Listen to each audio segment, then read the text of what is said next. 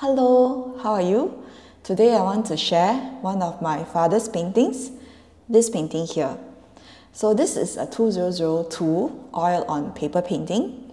It is a painting of Changi Point in Singapore. So Changi Point, which is near Changi Village, is a favorite weekend spot for Singaporeans where we go cycling or eating or have a picnic. It is actually also a favorite painting spot for Singapore artists because the place is still quite rustic and at least there are no tall buildings. So in this painting, it is a very relaxing and quiet afternoon. And what I like most about the painting actually is the trees, the very pretty greenery here.